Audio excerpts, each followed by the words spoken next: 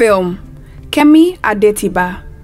Kemi Adetiba has been able to cement her name as a brilliant cinematographer and director. Before she opted to go behind the camera, Adetiba worked as a broadcaster on several projects on Rhythm 93.7 FM, Sound City TV, and Mnet. In 2016, Kemi made her movie directorial debut with The Wedding Party, which went on to become the highest-grossing movie in Nollywood history so far, ranking in almost 500 million Naira in earnings.